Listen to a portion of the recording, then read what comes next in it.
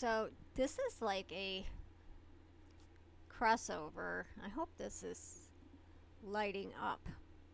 I got these new things to put on my microphone so I don't breathe on the microphone and make a lot of extra noise.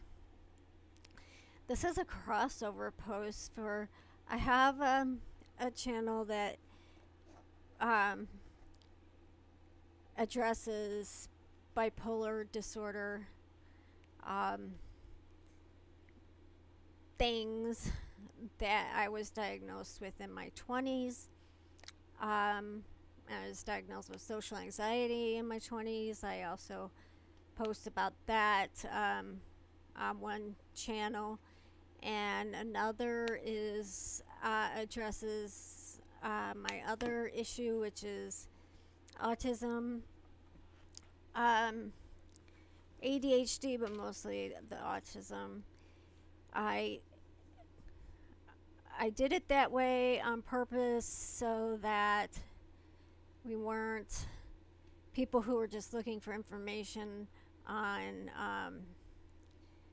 bipolar disorder or wanting to listen to vlogs on bipolar disorder didn't have to weed through posts that were about autism and vice versa.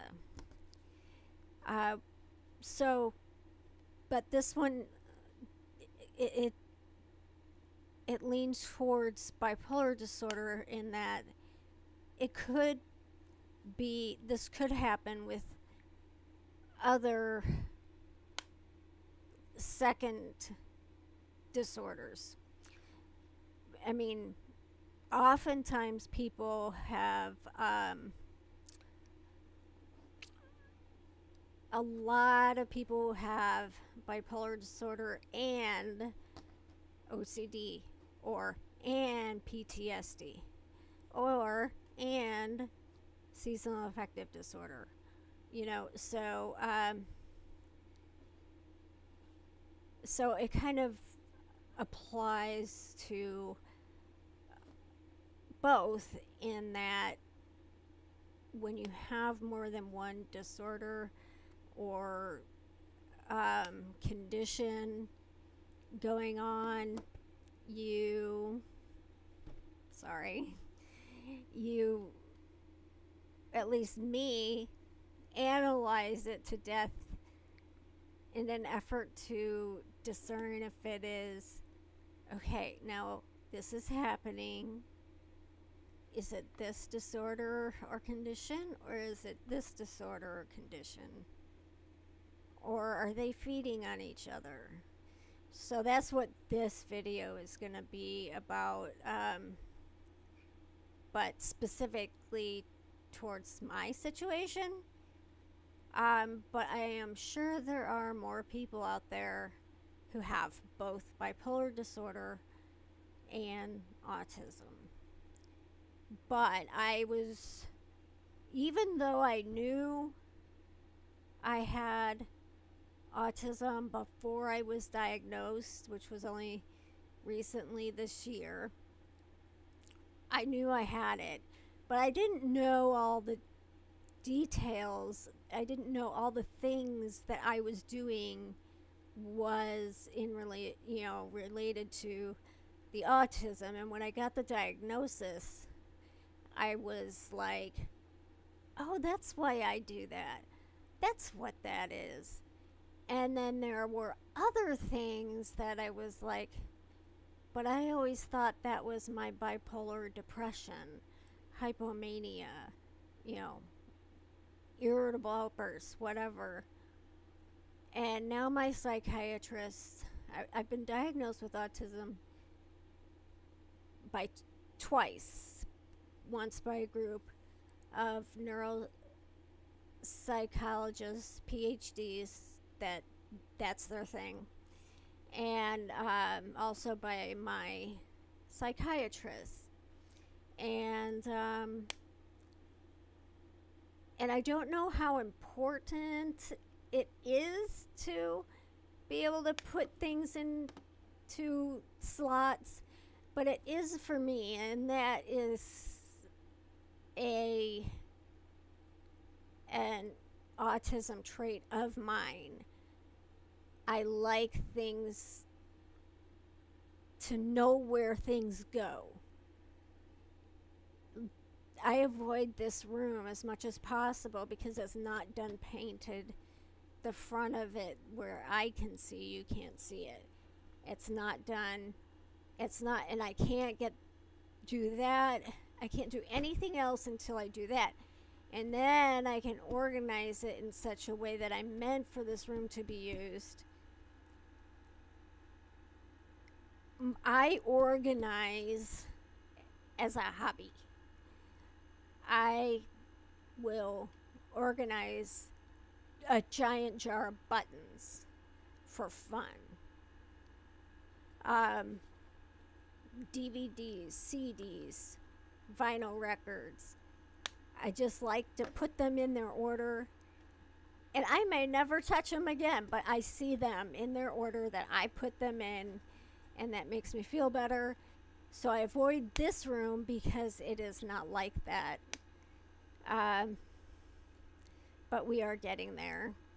That is why, for me, it's important to know which disorder or condition is causing what symptoms. I've come up with a few examples, and so I have been thinking to myself, all this time, maybe this was not because bipolar disorder, because my psychiatrist told me.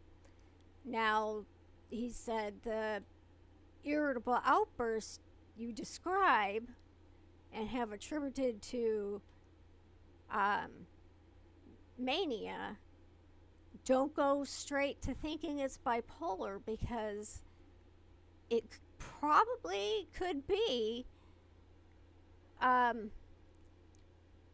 the sensory overload of autism. And I started thinking about other things, and I'm like, well, I was diagnosed with bipolar disorder in my mid-20s. Now, I was diagnosed with depression when I was 15 because I had moved away from where we had moved, and I didn't handle it well. But that wasn't it. I was delusional. So I believe I had symptoms of bipolar disorder in my teen years, like 14 to 15. I think that's really when it started. There was a point where, well, for a long time, I couldn't get the right medication. Nothing was working. So I spent years with full-on symptoms on medication that wasn't working. And I would have these irritable outbursts, and I've made videos about them, and I attributed them to because you can have a mixed episode in bipolar disorder where you're manic in that your thoughts are racing, you can't sit still. There could be some psychosis going on, delusions, but the content is negative.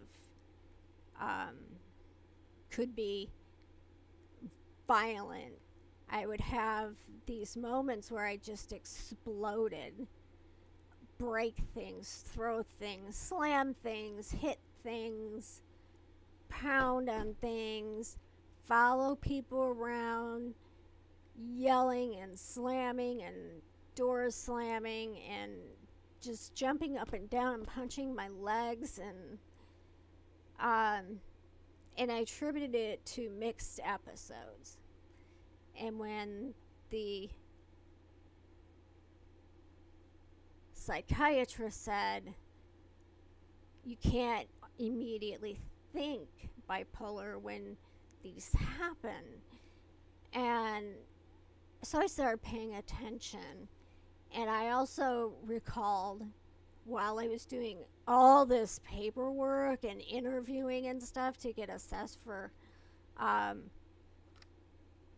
autism, I talked about how I would have these episodes where I was frustrated and I would have outbursts at school.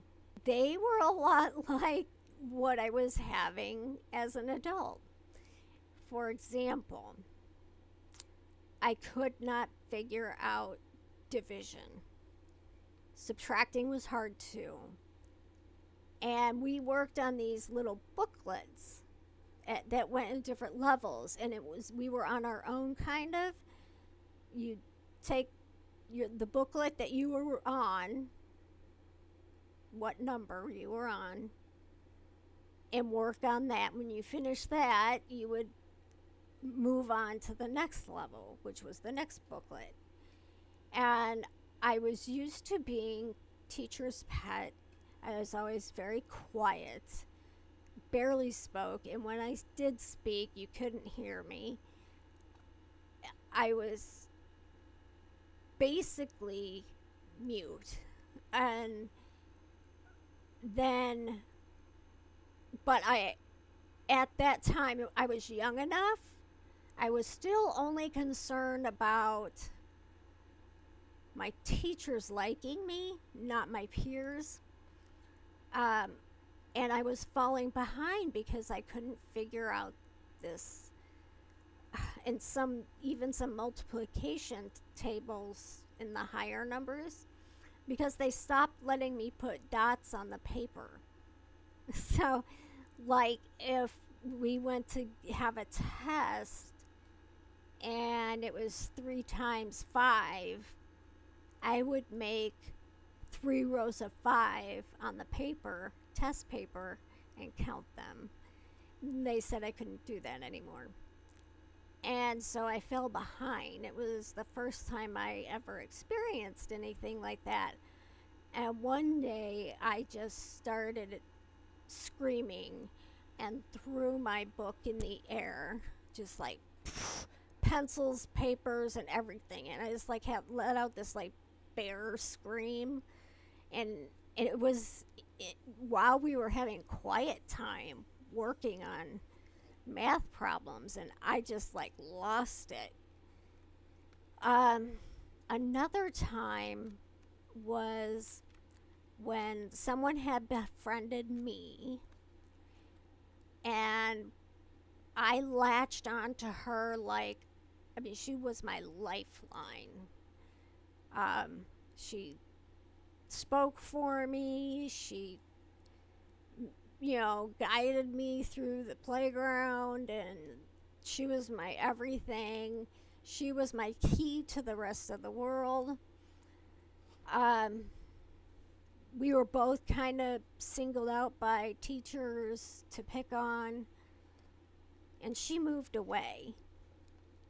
And I was completely and utterly lost. I couldn't make friends. I had no idea how. I mean, I watched other people, and I watched, but I still couldn't do it.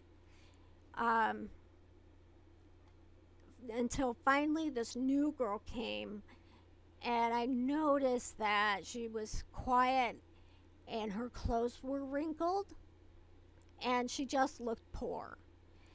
And I thought,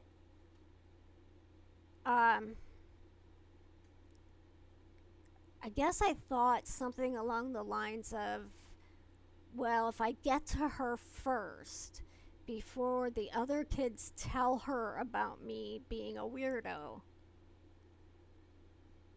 I might have a chance. And it was so painful. It hurt so bad to walk from this brick wall I spent most of my time at to sit on the merry-go-round she was sitting on. and just like say hi, but she couldn't hear me. and and that's how we started talking, just asking questions back and forth. And so I had managed to make a friend. But as has been my pattern, and is why I've not had a friend since the 90s, I'm clingy with friends. Because they, like I said, they are my way into the world, and I feel lost without a guide. And we had an indoor recess, and she wanted to play this game with these other kids, and she didn't want to play the game I wanted to play. And she said, well, you can play with so and so and so and so with the game you want to, and I'll play this other game with these other people. And I tried my best to be gracious about this, but when I saw her playing with those other kids, I freaked out and went over and shoved all the game pieces like across the room, threw the board on the floor. It was just bizarre. Now, I know. And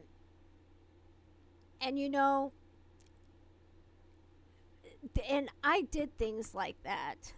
Oh, there was the time that by then, before this new friend, after my first friend left, and before the second friend I made, there was a period where I was absolutely alone, and I was bullied and teased and harassed every day, all day. And I just stood by this brick wall and watched the kids play. And when I would start to cry, I would turn my face into a corner because I wanted friends. I just couldn't figure out how it was done. And I watched trying to figure it out. And so during that period, I was very, very fragile.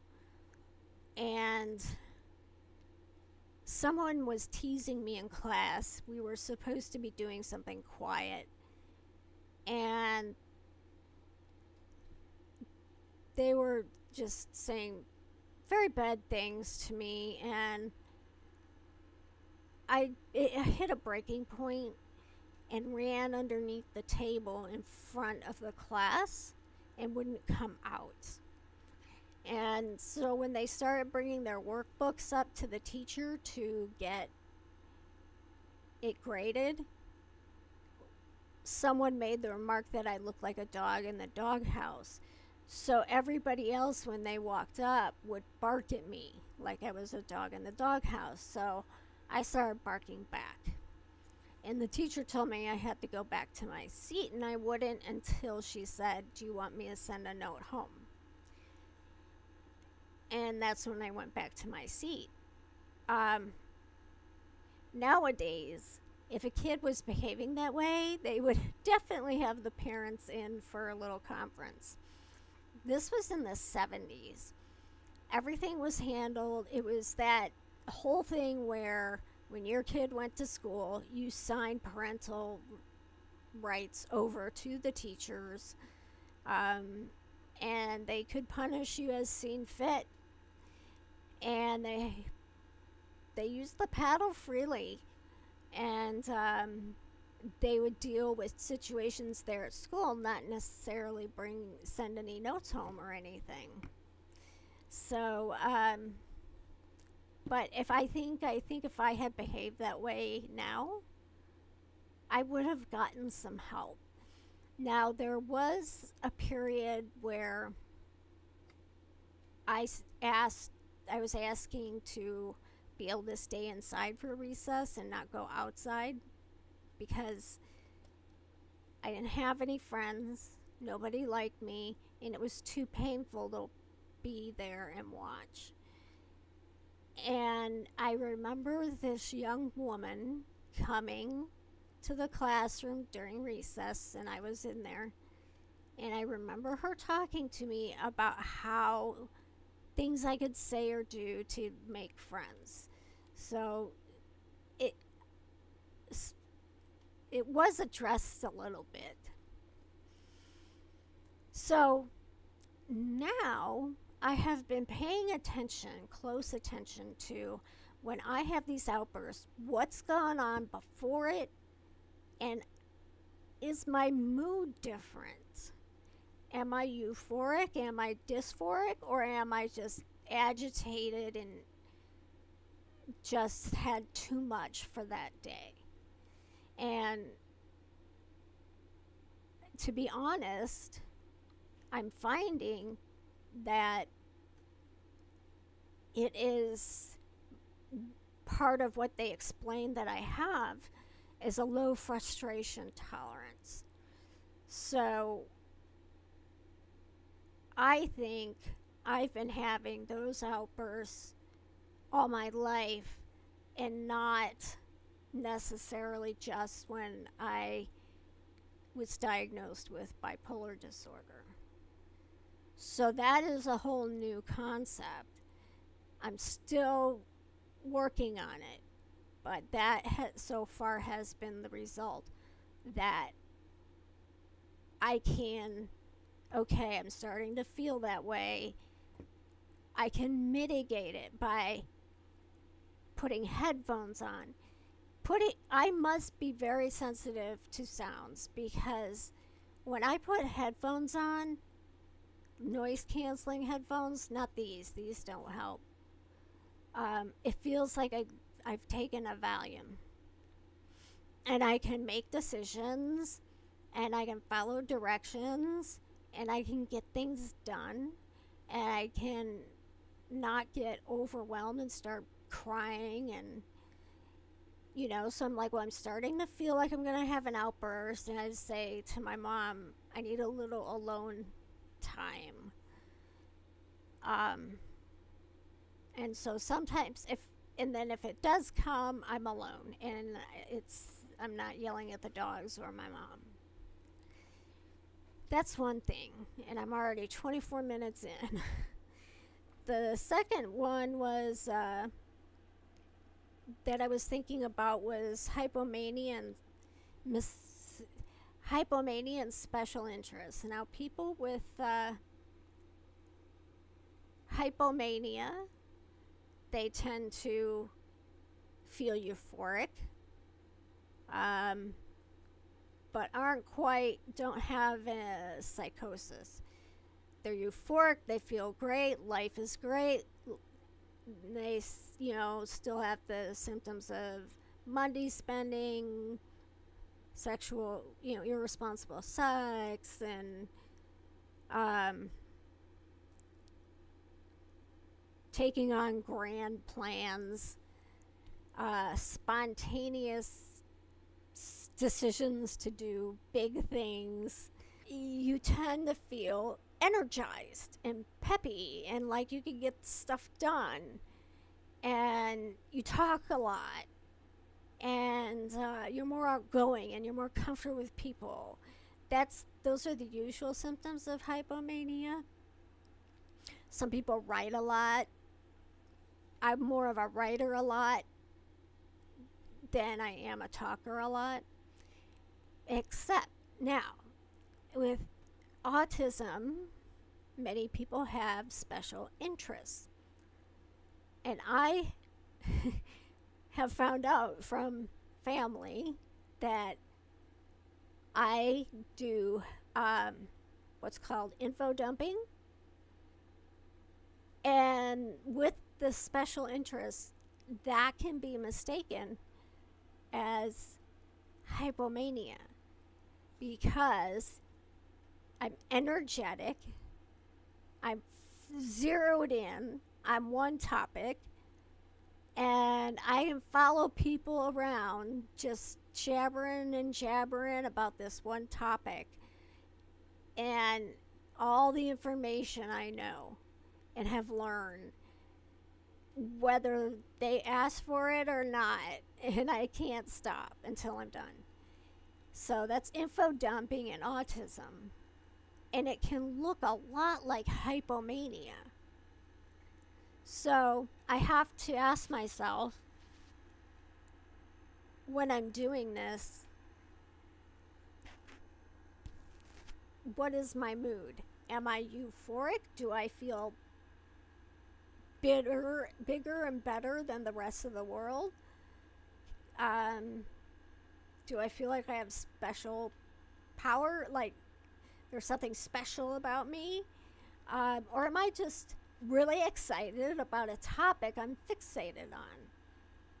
And I am beginning to think that a lot of the times that I thought I was hypomanic, I was actually fixated on a special interest, and I was talking to other people, info dumping,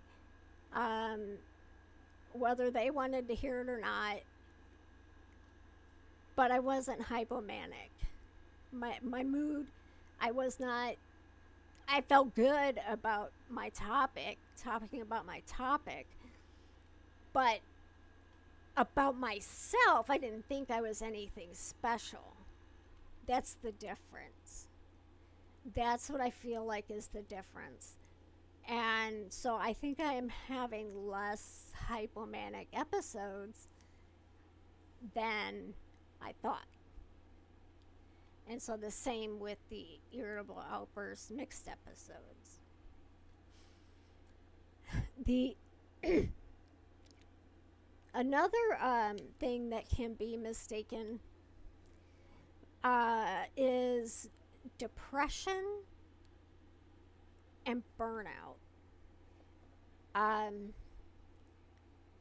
Bipolar disorder, you have bipolar depression. For me, anyway, it's feeling exhausted, fatigued, lethargic, almost catatonic, drained, blank, brain, nothing is happening, staring at the wall. Sometimes having crying outbursts, but mostly it's just dysphoric, negative feelings, negative sayings going on in my head, and you suck, life sucks, that kind of thing. The burnout experienced in autism is about going through your day, suppressing what comes natural to you if you're autistic, such as stimming, repetitive behaviors, talking about your special interests, things like that. And you're faking that you're doing okay socially, but in reality, it's taking up everything you have. And if you work or go to school, if you go to an event, and especially if you do this over a long period of time, you end up with burnout. Burnout is just you've been pretending you're someone you are not for a very long time. And then there's like months of, I just cannot get up and move and do this anymore. So, I have to say that bipolar wise, as it stands now, I don't feel like I'll have like I do think I do legitimately have depression. Um,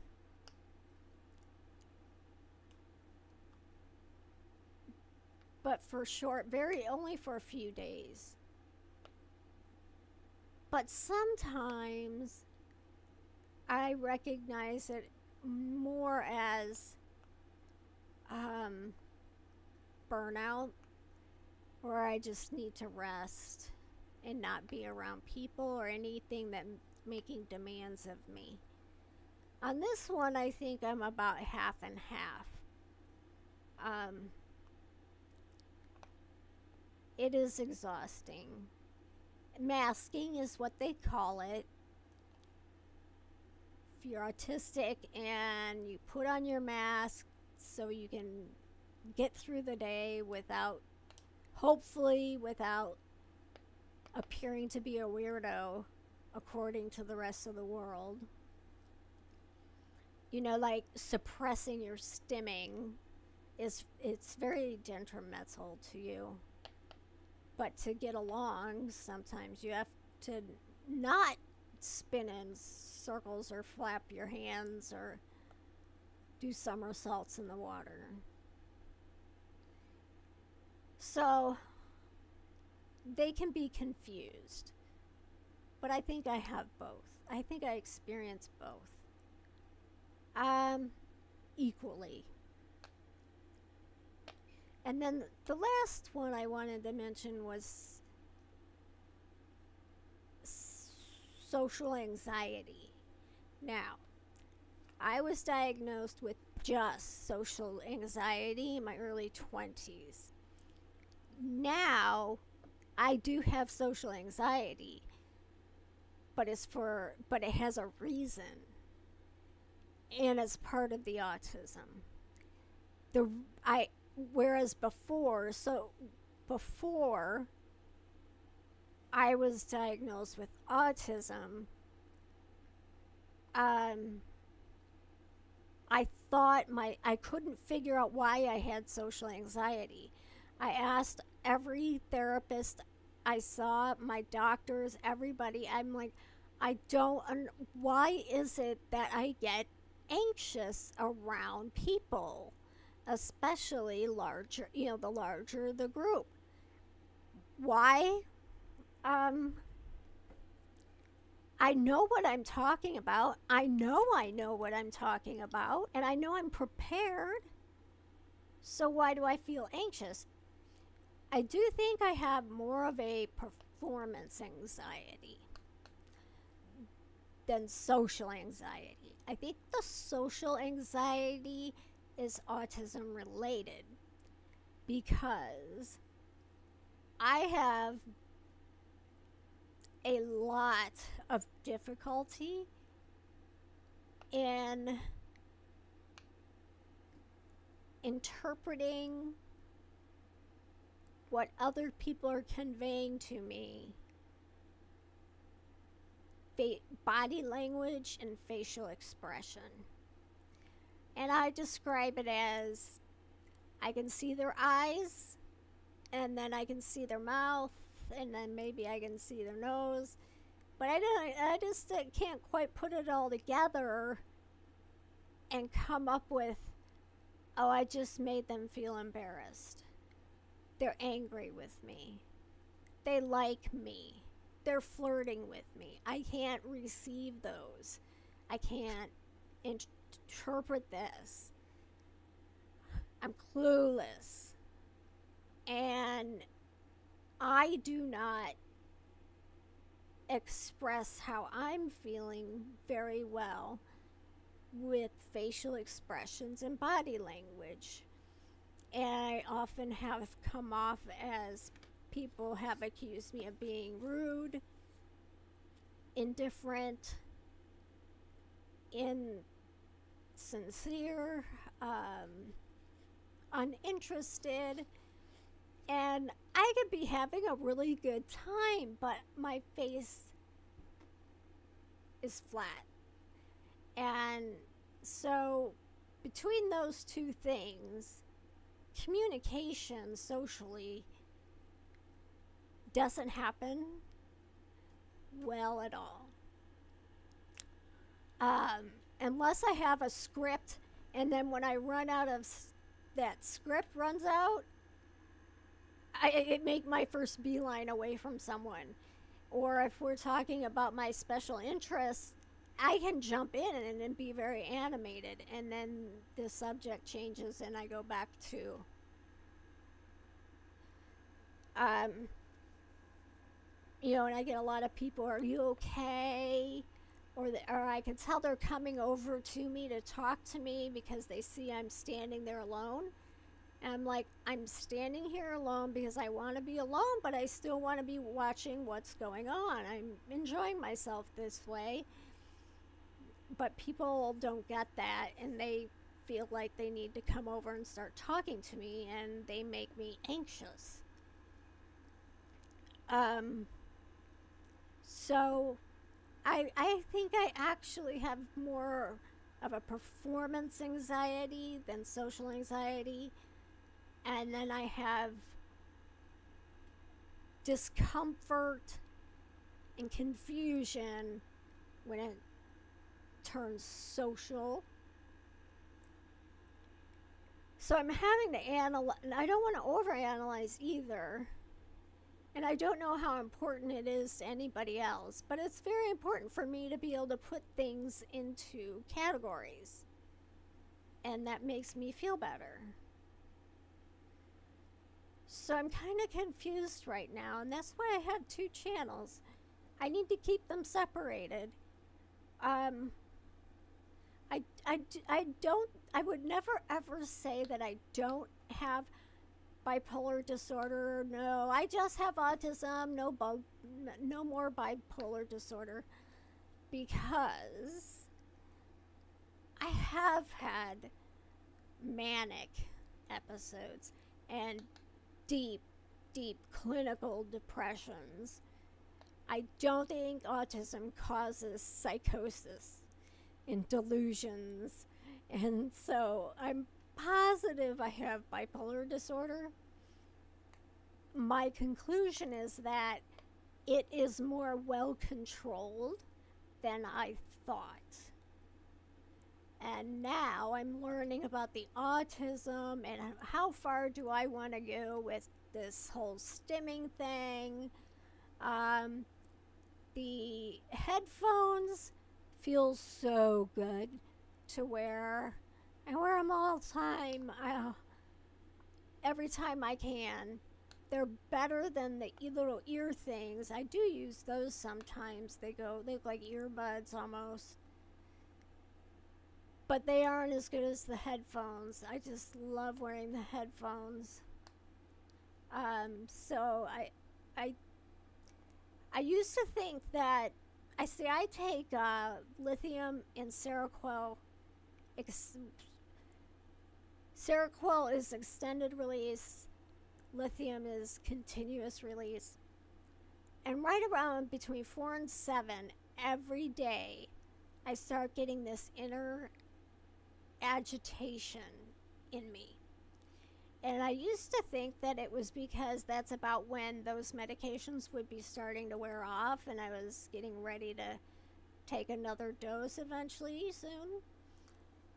But now I'm leaning more towards, I've been going through the day, because I do see clients. I've gotten more dog trained clients.